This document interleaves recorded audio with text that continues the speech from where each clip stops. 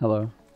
Welcome to my video on how I edit my wedding films. Your good old YouTube dad is back. Today we're going to talk about how to edit a wedding film from start to finish in Premiere Pro. Show you the back end of my Premiere.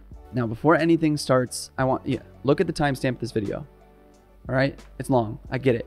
But if you really want to invest in being able to understand and know how to edit wedding films or edit films in general in Premiere Pro, please carve out the time to watch this whole thing, because it's gonna be so informative for you and give you knowledge that you wouldn't be able to find really anywhere else without paying for something or piecemealing a bunch of different tutorials together throughout YouTube. So I kindly ask you, stick with me, watch it all the way through and learn a bunch of stuff, okay? We're in this together, squad fam, and I'm not here to abandon you because I'm your YouTube dad and I love you and I want what's best for you. Let's get into it.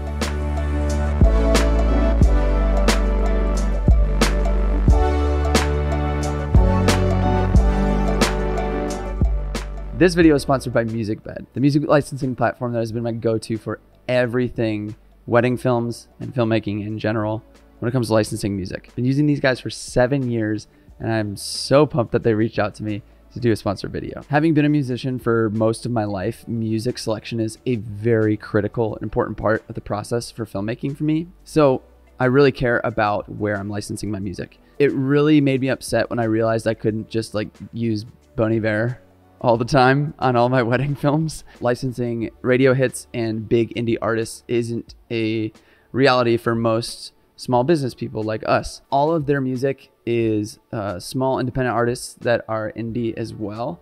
And there's just so much nuance and diversity within their library that I always find exactly what I need for my films. So if you've ever seen any of my stuff on YouTube or any of the films that I've put out into the world, pretty much all of it has been MusicBed music. Every time I go to their website, there's brand new music and always fun stuff to look forward to. Now, to prove my love for their music, I want to do a little montage for you of dancing to my favorite tunes from their website.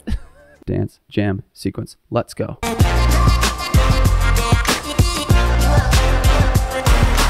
You don't like this music, you don't be listening to it, you know.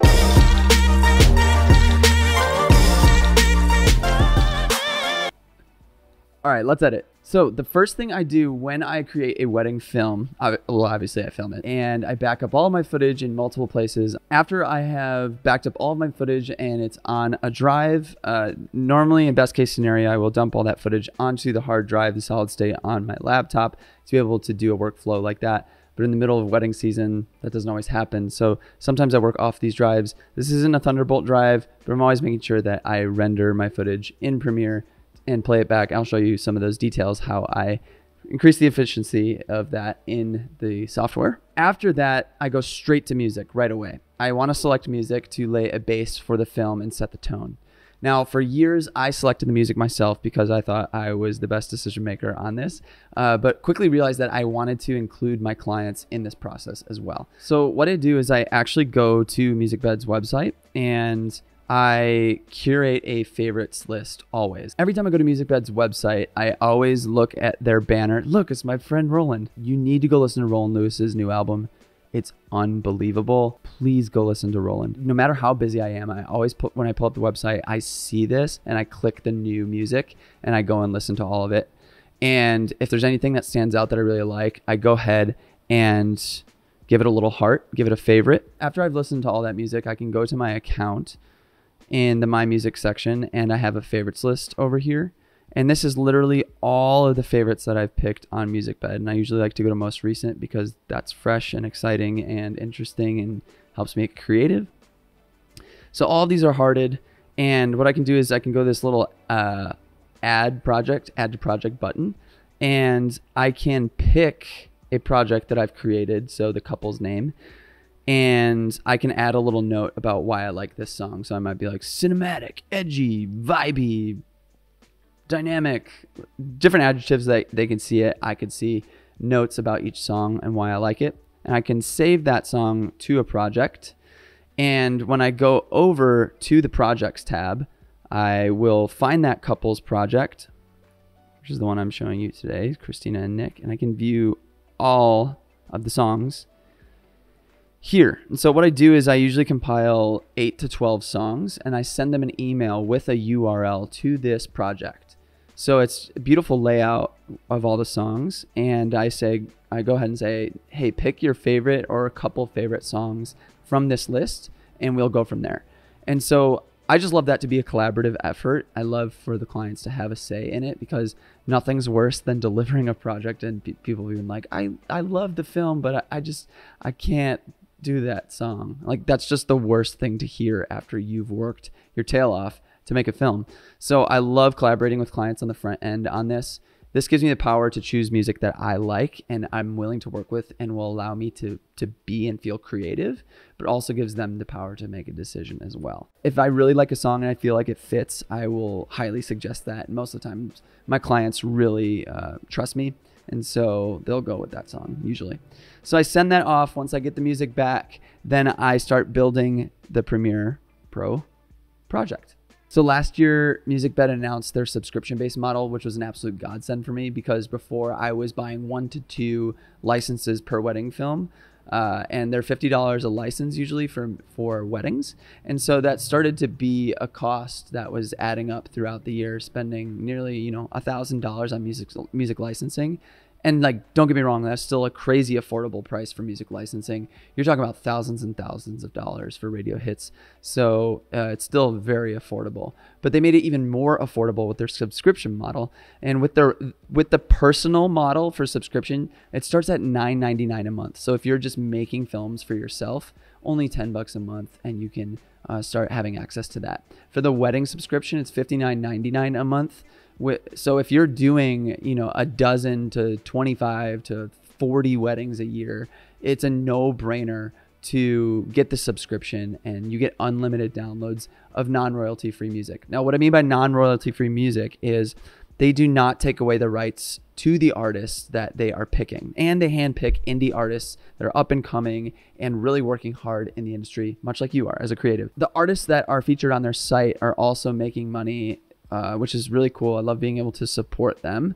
But then you get access to really download whatever you want. So recently, since I have the subscription-based model, I've been adding more than 2 songs, which I normally did in years past. I've been adding 3 or maybe 4 songs, finding songs that are in the same key and kind of blending them together. So it's a really cool opportunity. What's really amazing is MusicBed is offering you guys, my audience, if you are wedding filmmakers, or even if you're just doing it for YouTube or personal work, you can get a month free of their subscription plan. I would highly recommend that you take them up on that you go to MusicBed, get that month free, and use the code, all caps, Eric Floberg, and you can get going on that. Now, let's open up a Premiere project and let's get this bread. Let's train this grain. I almost said Putin that gluten.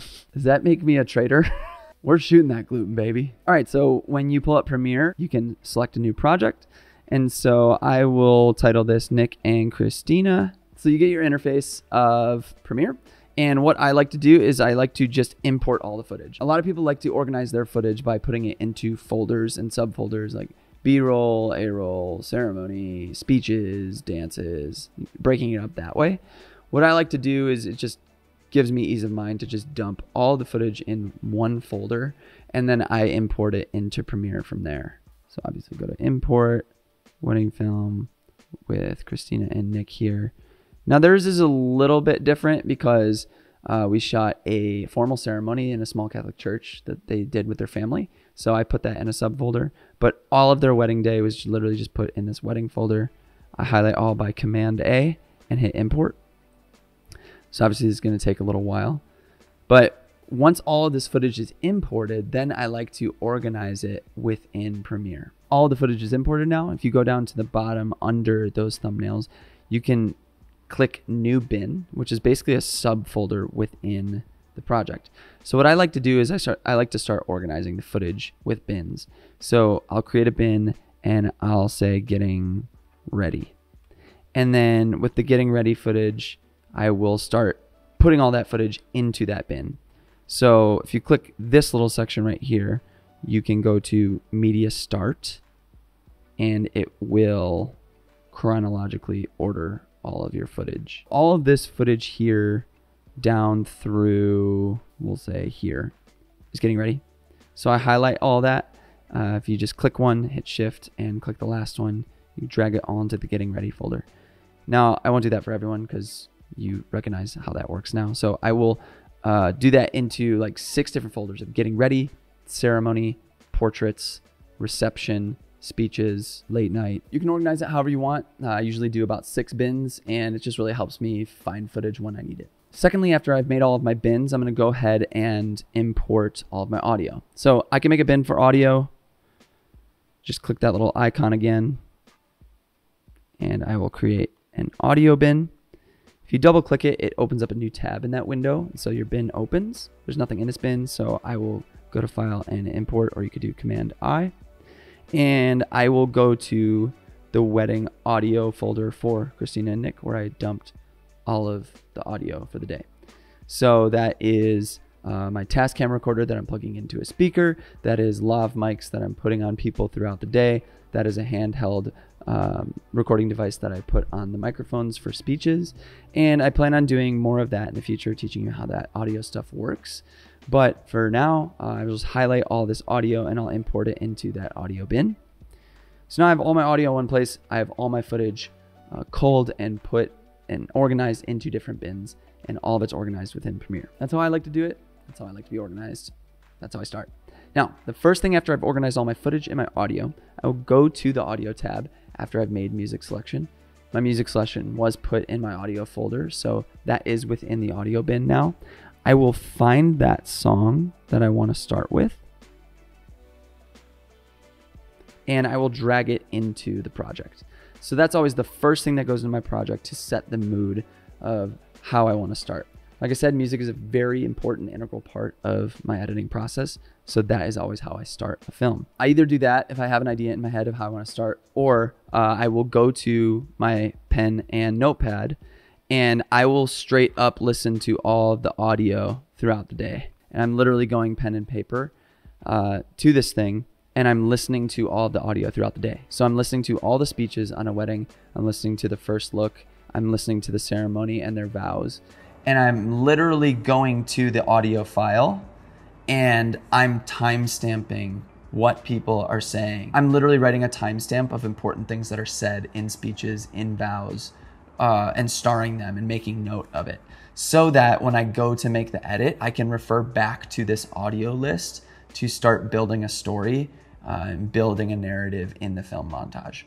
Now, when I first started doing wedding films, I did a full long hour and a half long edit with a full ceremony, getting ready at the beginning, full ceremony, into portraits, into reception, all the details, all the speeches, all the dances from start to finish.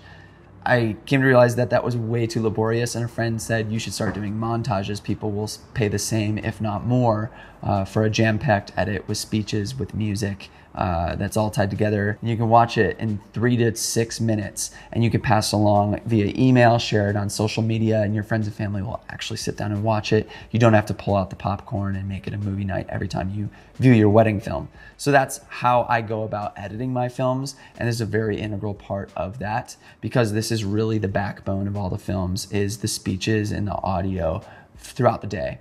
And so really what I lean into a lot is important people's speeches and the couple's vows. And so I kind of let that thread the narrative throughout my films, and it's always a good reference when I'm constructing that montage. So now that I know all of the audio that I want to use for the wedding day, and I've made note of that, I have my music set in place, I start to think back of my school days of when I wrote essays. Now, your teachers always talk to you about having an intro and a body and a conclusion, or a hook and a rising action and a climax and a falling action and a resolution. This is basic plot and storyline composition. You learned it in English class if you went to school, and you recognize that every story needs some sort of beginning, middle, end. Casey Neistat talks about that a lot. Same thing applies for wedding films. You need to have some sort of hook at the beginning of your film if you want people to watch it.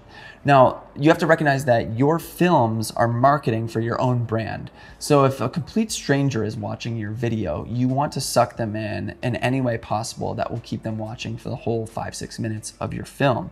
So that means that you need to make a hook right away. You need to make make something that's interesting, that's going to grab their attention, and then you can start telling a narrative. Then you can start telling something sequential with a timeline. So what I like to do is I brainstorm about what's different about my couple, and I create something like that. I built this project so that you could see how I got started with a project, but I'm going to go ahead and pull up the actual finish edit from Nick and Christina's wedding, and you can see how I kind of piecemealed the beginning together. So where do I start? The moment I saw you walk into Algebra 1 with those pearly white Jordans, I knew that one day you'd be my wife.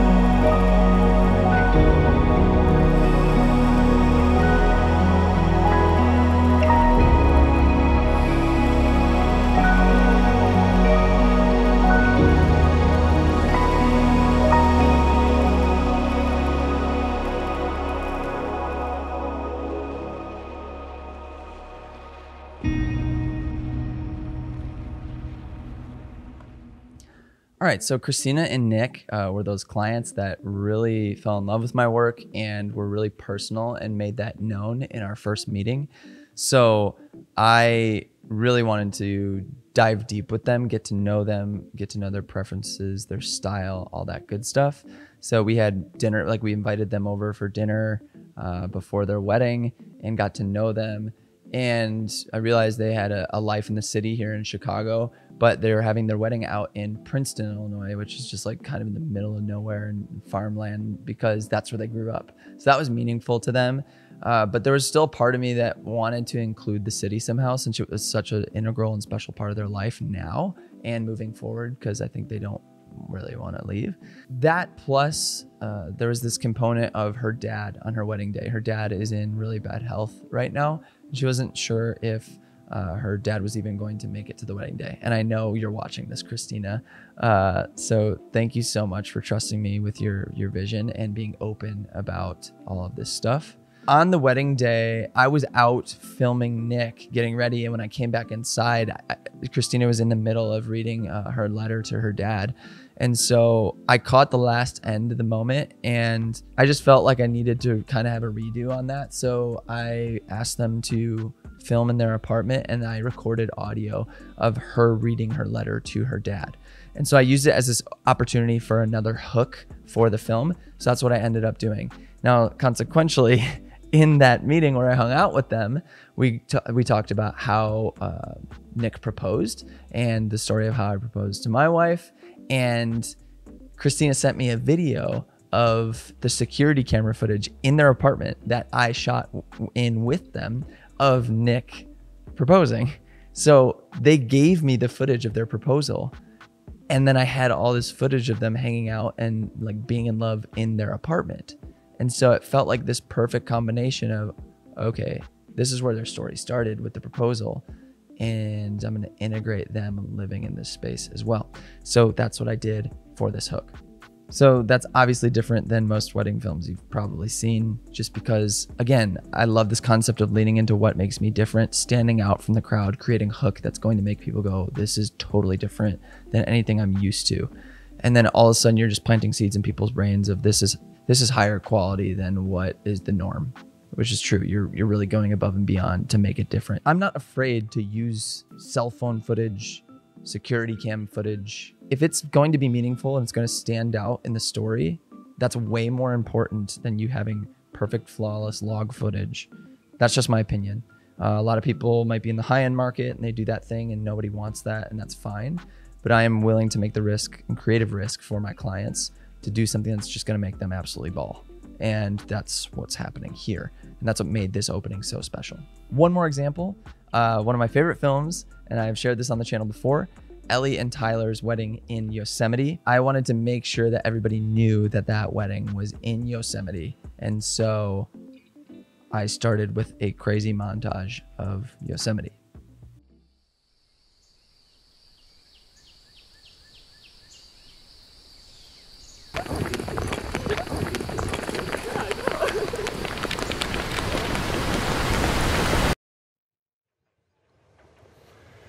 I, Tyler, take you, Elizabeth, to be my wife. I, Elizabeth, take you, Tyler, to be my husband. I promise to be faithful to you. In good times and in bad. And in sickness and in health. And to love you and honor you. All the days of my life.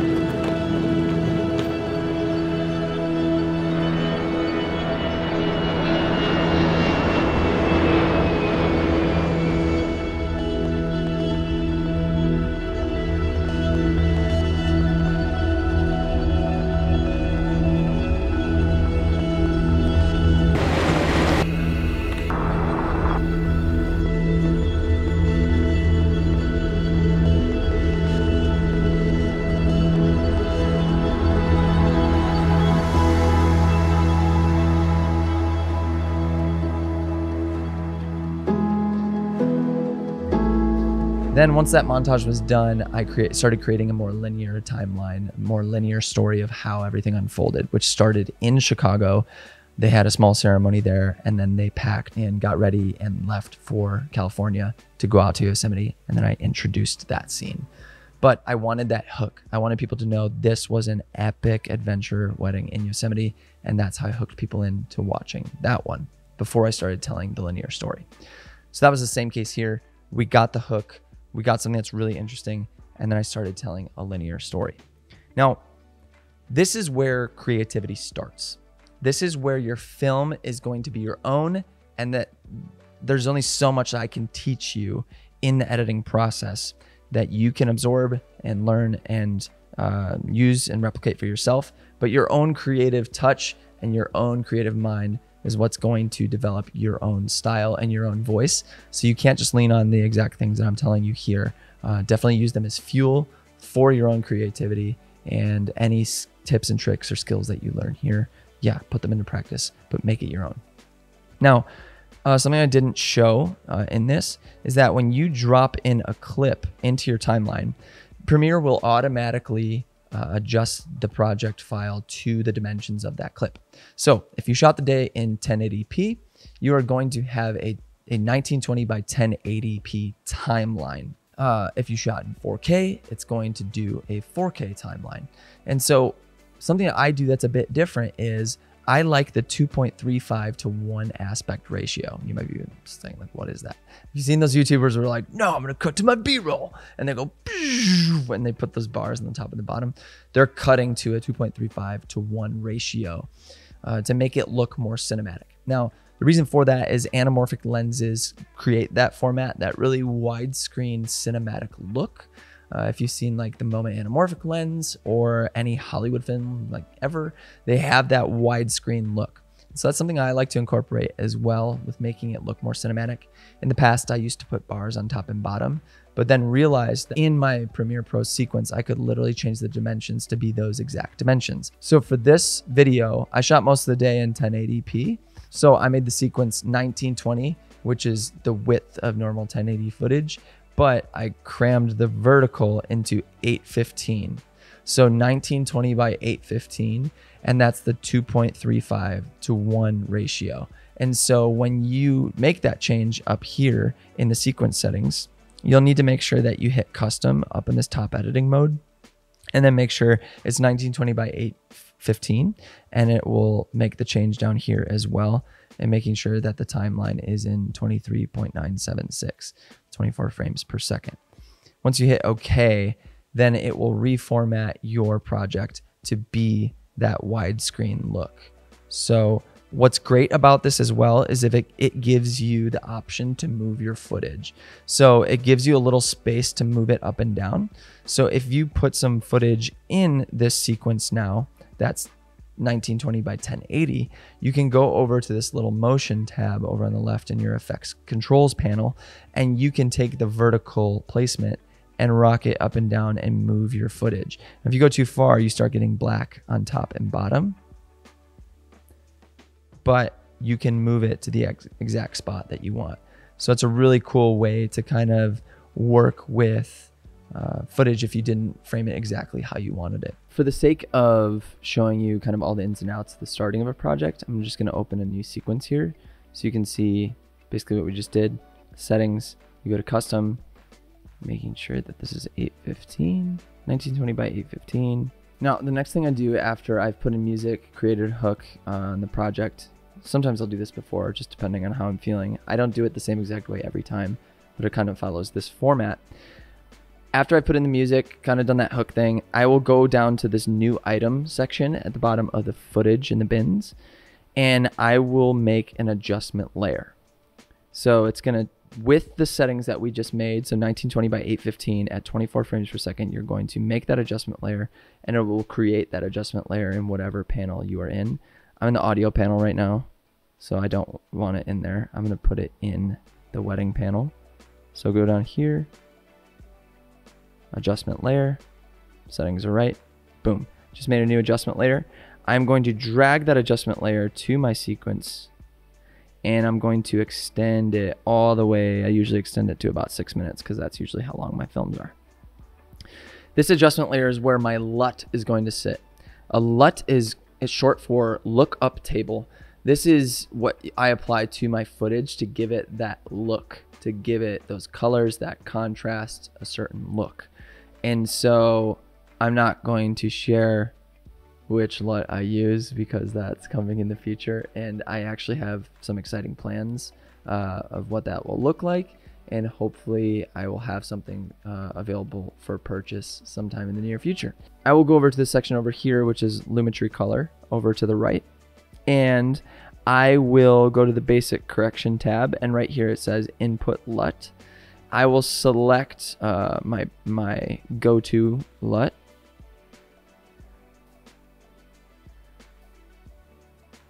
So once I select that LUT, it's going on that adjustment layer. So that adjustment layer was highlighted and it's going right on there. So I'm just going to throw a piece of footage in there so you can see what it does to that footage.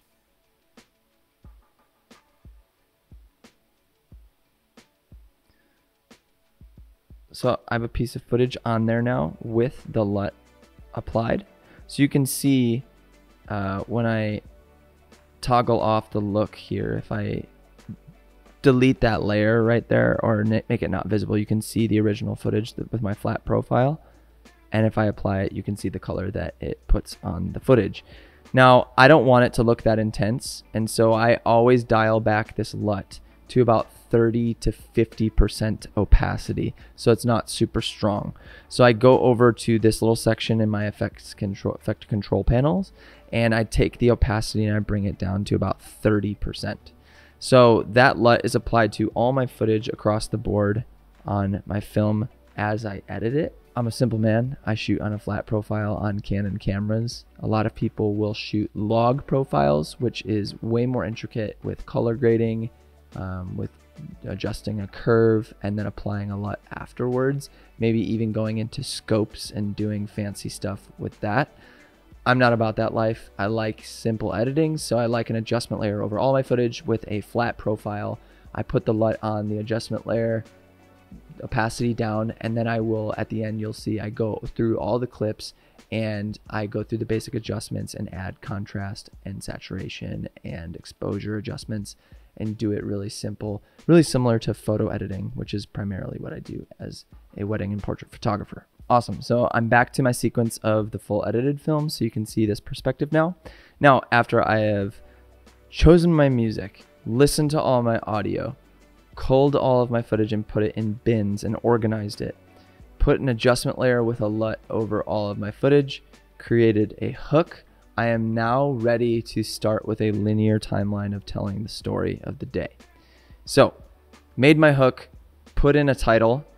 I'm a simple man again. I just use a legacy title up here, file, new, legacy title. Brings you up to this page.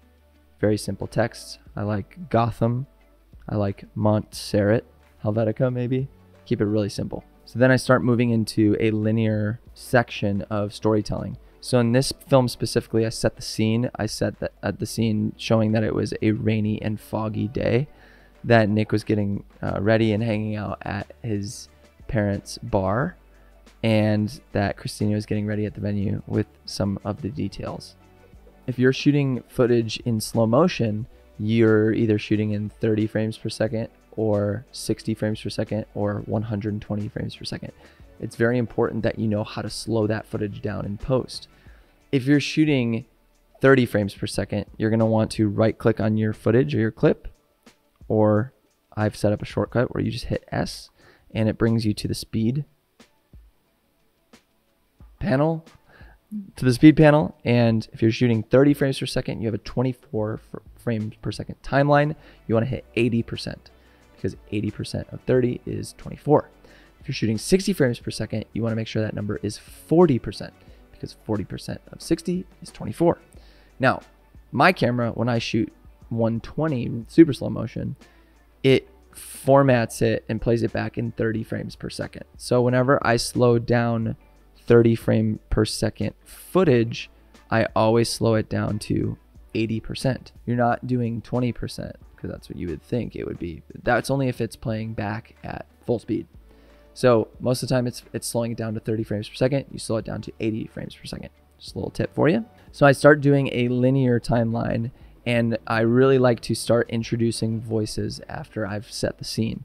So in this circumstance, I just went right into their first look and Nick's vows. Now, I'm not going to get into the nitty gritty and specifics of this film and how I put all this stuff together. Like I said earlier, this is up to you and your creative endeavors. You can go do that. You can figure that out. What I like to do is I start stacking footage. I like going up and down on the rows that I have here, stacking footage and placing it in line with the beat of the song. If you ever see me do anything that's a bit tricky with a stylized look, like earlier in the hook at the end of it, we saw this kind of double exposure thing happening with their silhouettes and the tree. I will stack two pieces of footage on top of each other right here, and I will decrease the opacity of one of them. So this image right here on top is their silhouettes. So if I got rid of the bottom one, you'd see it's their silhouettes. But it's their silhouettes at 40% opacity, which I changed in the effect control panel over here. And now you have this blend of them and the tree. Now, if you ever see any kind of flickering that I have in my films, I literally go to the clip and cut it. I will cut it apart and match it to the beats of the music. And I will manually do that. There's no preset that I do that changes that. I will literally go in, and I've made all fancy shortcuts, which I'll get to in a second. But I believe the standard shortcut in Premiere is C for the cut tool. If you hit C, you can start chopping up clips with that cut tool, and you can start moving stuff around to add that kind of flicker effect. So I'll just show you a quick example of what that looks like here. So if I wanted to do that flicker effect here, I would cut this in multiple places, and I would remove sections of the clip, so that when I play it back, you'll see, well, I have to remove this lower layer. You'll see. Now, obviously that's not where you would do that. That was just showing you how that works. But I do that at really heightened moments, like on the dance floor, to get kind of that flicker film kind of look. When it comes to shortcuts on the keyboard, there are a bunch that I like to use.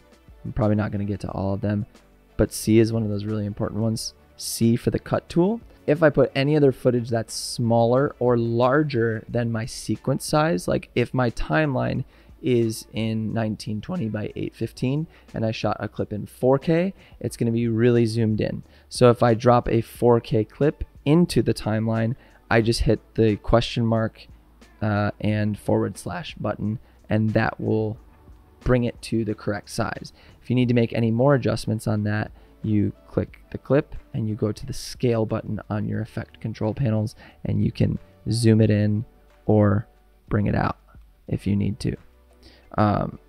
And then obviously adjust its position up and down if need be as well, because you have that adjustment.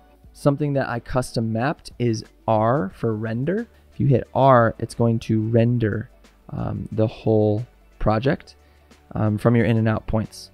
So if I just want to render a certain portion of the film, say the first minute, I can have it from the start here. If I right click, drag my cursor all the way to the left, right click, I can say mark in the 1 minute mark. I can hit mark out. Now this whole section is what's going to be rendered. Custom map, hit the R, now it's going to render.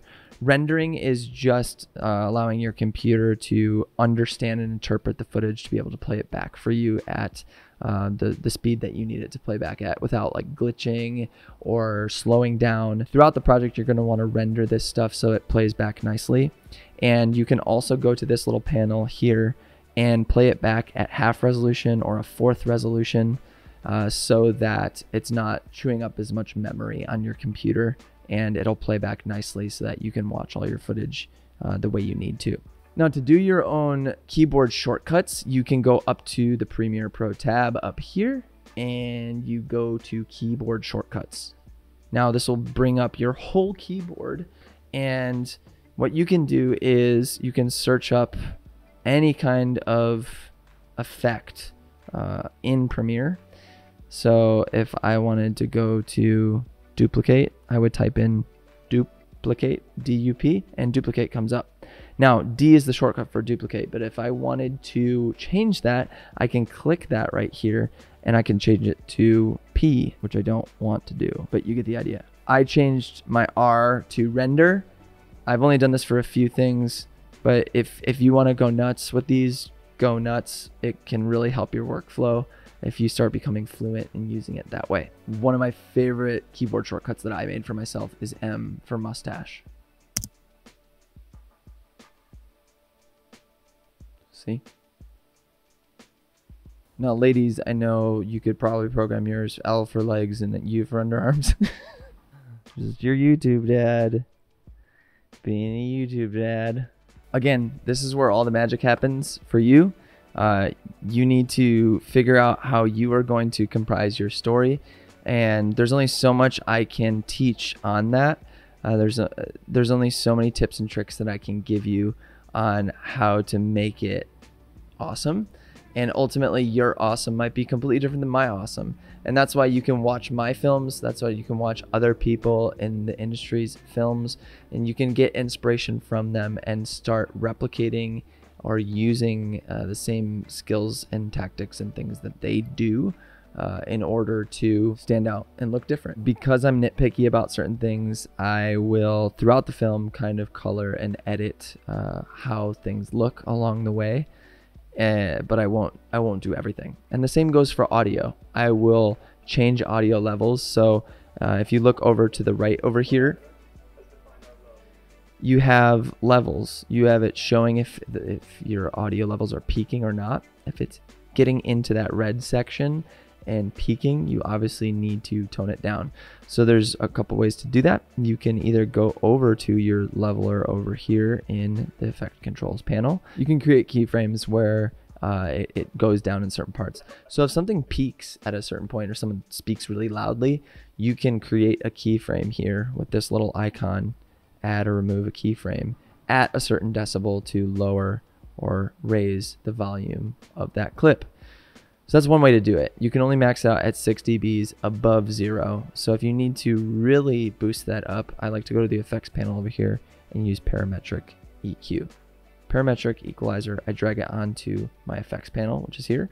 And if you go to the little edit section, you can raise the dB level over here to raise the volume of the clip. But a lot of times when you do that synthetically, you start getting hisses and different things.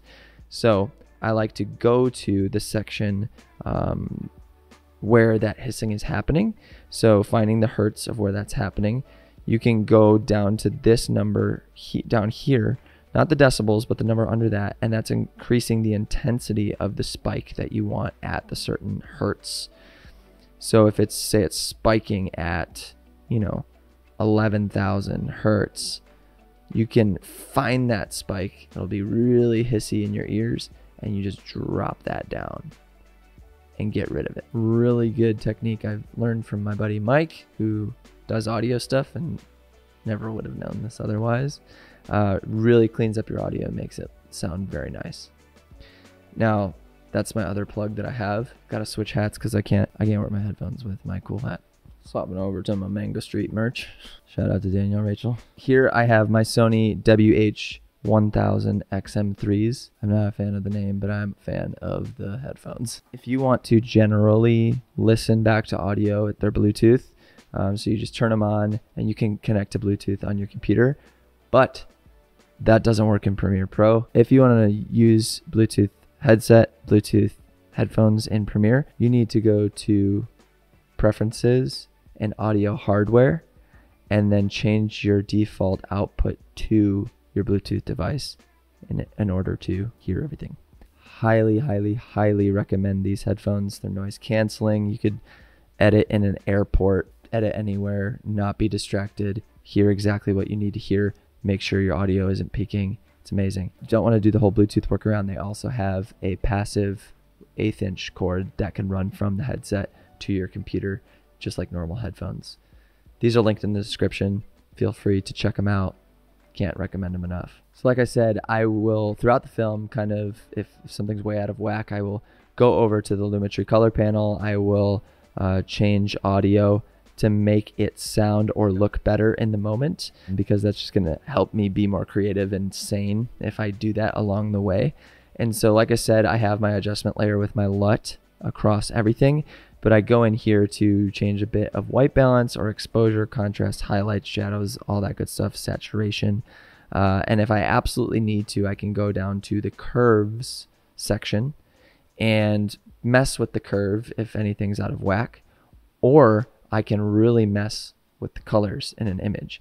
So if I don't like this green back here, I can change the saturation of the green. I can make it look more green. You do that by touching this little dripper and bringing it to a color that you want, and it will select 3 points, and that middle point is where you place the dripper. So if I want to increase the orange or red, that's obviously ridiculous on her skin, that kind of stuff. Don't need that. But I did that with green. I boosted the green saturation a little bit. This next one is hue. You can change the hue of a color. So if orange is looking too red or magenta, you can make it more green. Same thing, you just use the dripper and move it up and down.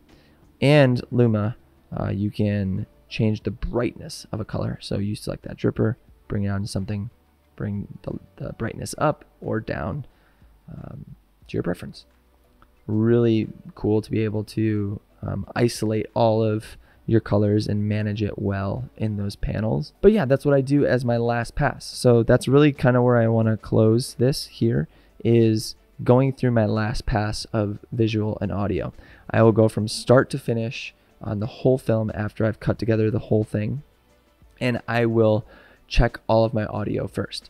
So I will go into all of my audio files, into the parametric equalizer, listen with my headphones intently, looking for if it's spiking or not over to the right here, and make sure that all of those levels are working well. I'm gonna make sure that all of the really big climactic parts are nice and loud but not peaking, and some of the quieter parts are still being heard but not as intense as those climactic parts.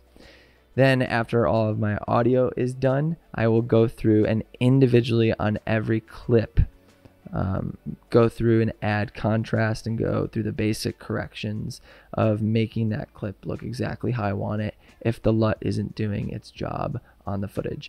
Now I'm shooting with a flat profile and a LUT at 30 to 50% opacity, so a lot of times it needs more contrast. So I'll crank up that contrast slider or the black slider down here, and that's really kind of messing with the tone curve, honestly. So I will make sure that that color pass is done, and then I will look through it one more time, and then it's time for export.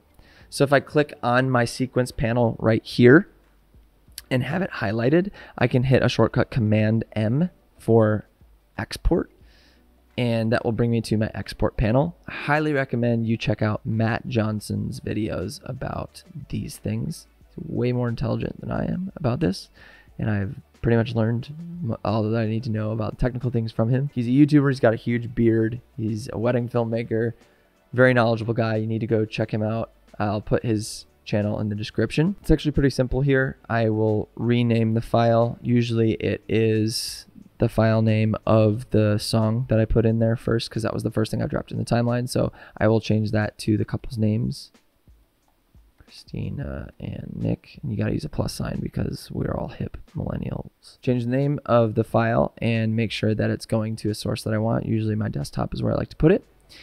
Now, this is really important, and Matt came out with a video about this recently. If you've used Premiere in the past, you might have noticed this struggle that your colors come out a lot more flat and less contrasted when you export. There is a special LUT that can be applied to that footage so that your footage looks exactly the same as it did in your Premiere project. This was groundbreaking for me this year. I don't have that LUT on hand. I will link Matt's video right here. Basically, Adobe just gives you a LUT to apply to the footage to make sure that it is exporting exactly the same color and contrast as what you're seeing in your project. So I apply that, hit this little checkbox, and I go to my folder where I have that resaturate LUT, which is what I call it, resaturate. So resaturate is applied. It doesn't say it's applied, it says none, but it's there, I promise. I like to make sure that my project is being exported at the resolution and the dimensions that I want. I actually upscaled this whole video to 4K, or just about 4K. You want to make sure that your resolution is exactly what you want. I upscaled this to near 4K, but making sure that your resolution is the aspect ratio that you did in the beginning. So 2.35 to 1. You can do the math by dividing that big number by the small number. I like to click the use maximum render quality box just to get the best quality out of it. Then I go ahead and export the whole project. Then it's exported. I upload it to Vimeo and or YouTube, and I deliver my videos through Vimeo, and they can download that clip right from Vimeo in the download section at full resolution, right from that platform, so I don't have to deliver anything in the mail. Unless they ordered raw footage from me, which a lot of people do, and I make a completely different timeline in a Premiere project, sequence all of the footage sequentially, export it as one file, and down-res it so that I can get it under 32 gigabytes, put it on a 32 gig flash drive in a nice little wooden box, and send it off in the mail to them. Yeah, my films are 4 to 6 minutes long. That's how all of them end up, the length of all of them end up being. But these films usually end up taking me like a full work week to edit. So it's not an easy endeavor. A lot of times to finish it out, I have to like stay up till midnight or 3, 5 in the morning just to finish it. And so yeah, it's not easy. If you really want your clients to experience a film that's just going to make them cry and freak out, then it's going to take that much hard work. And that really brings me to my last point, is that all this stuff is great. Like, knowing all of it is awesome, and knowing all the ins and outs of editing to make sure you are at the top of your game or always improving is awesome. And you should always be doing that. But if there is no heart behind what you're doing, and there's no service of your clients and making sure that they are getting what they deserve and what they want, then you're not winning. You're not doing this well. You need to make sure that your clients are happy. You can't just be making films that they aren't connecting with just because you want to be creative or do your own thing or stand out so much that they're not enjoying the product. They're the people that need to be thought of most when you're making these. And so really understanding them, their story, their love for one another, that's what's most important, and that's what's most important to convey in their film. Thank you so much for watching this video. If it was helpful to you, I know everybody says this at the end of every video, but honestly, sincerely, if this video was helpful for you, please give it a like, comment below. Any other questions that you might have or anything that you think I might benefit from. I love hearing your perspective on things that I can do better with my editing workflow, because Lord knows I still need help with it. And if you're not subscribed, please subscribe and ring that little notification bell to get notified whenever I post a new video like this, to help you out if I help you at all. Maybe. Thank you to MusicBed again for sponsoring this video. Don't forget to check out the link in the description for 1 free month with them. I love them. Can't say enough about them.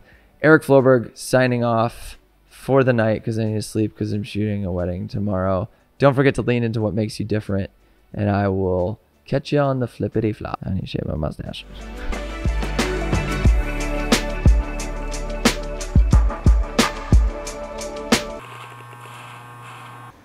Far from falling.